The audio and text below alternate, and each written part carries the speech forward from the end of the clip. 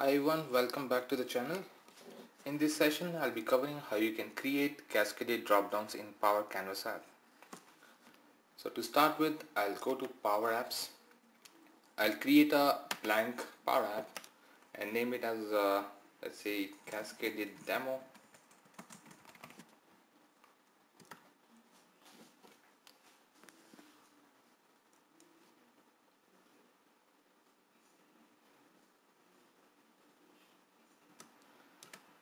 Okay, so as you know, for building out any cascaded dropdown, so we would need two dropdowns. So I'll start creating or adding input controls via going insert section. I'll drop one drop down and I'll drop the second one too.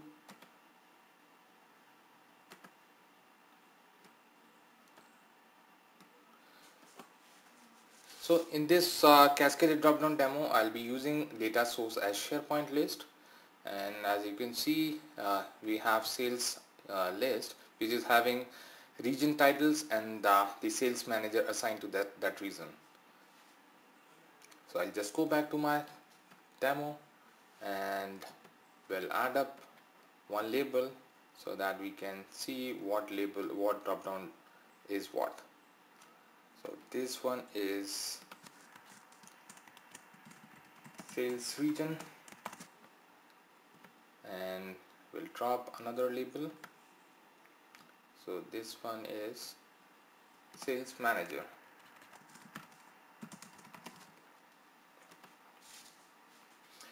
Alright, so now the next step, we need to bind it with one data source.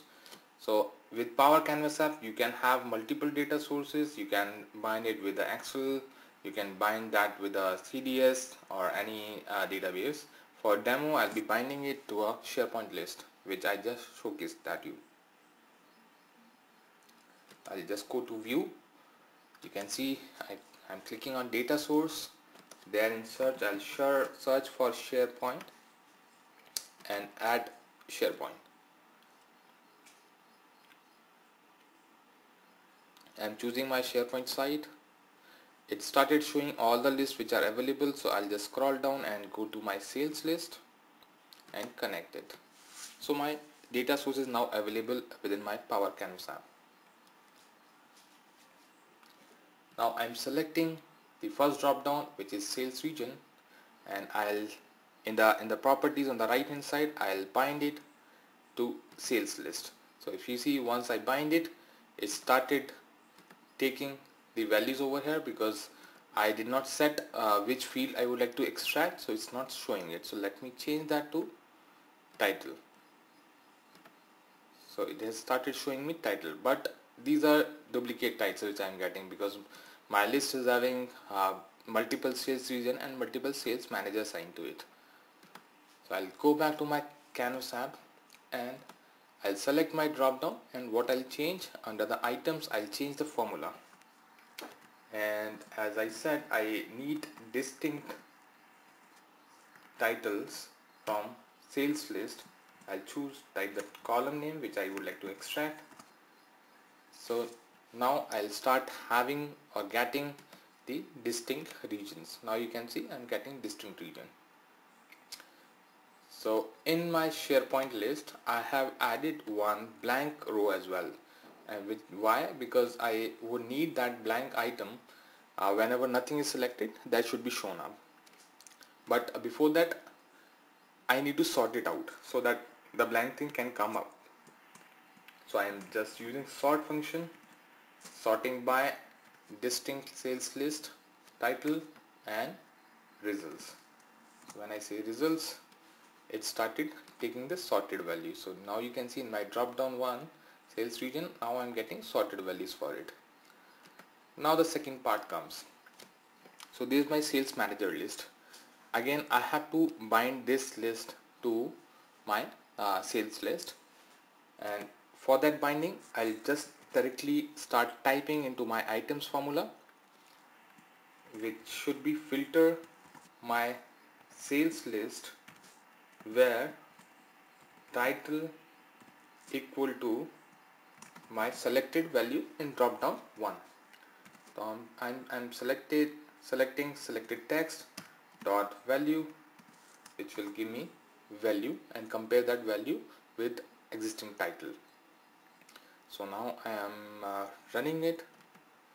So in sales region I'm getting my sales list, and when I select any of region, it should show the data related to my sales manager. And why it's not showing? Because I am not extracting the column name for it. So let me just go back to my sales manager list, and in filtering what I would like to bind this value to, you can see in the right hand side there is value section. So I'll choose the column as sales manager. So if I run that back and let's say select a different region, now it had started showing me sales manager associated with that sales region.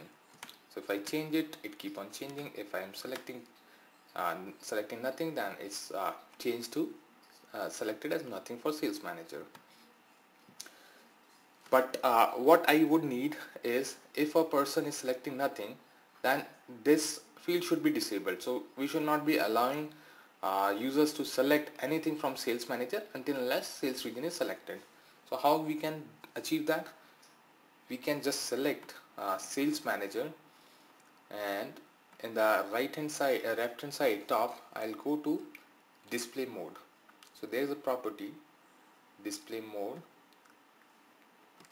which by default is added because we are allowing person to update the fields over here.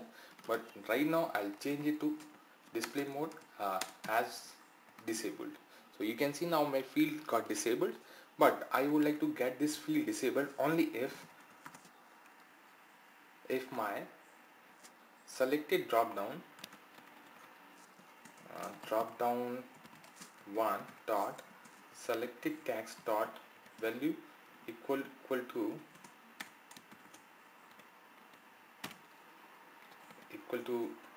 blank, then this field.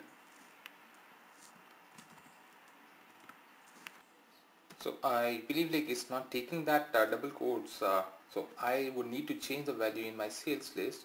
So I'm going back to my sales, that specific blank item, and I can change that to, let's say, dot dot. So if I just click on save and go to my Power App and refresh my data source so that the data value can be refreshed, I can just choose the dot dot instead of double quotes, because it's having difficult time comparing that. So it's fine. So we can keep dot dot instead of it. So now you can see I'm just going to run it. So let's say for the nothing is selected, the value in the sales manager would be disabled, and if I select something, it gets enabled. So that's how you can create a simple basic cascaded drop-down, and you can actually like inherit or make it available at the multi-level as well. You can create 3-level or 4-level cascaded drop-down as per your requirement. So it's a pretty standard scenario where in a complex form, these are fields where we want something to be selected based on some different drop-down. So it's could be very useful like going forward when you are building complex applications. So if you're looking for any further details, feel free to drop in comments, and also subscribe to the channel. Thank you.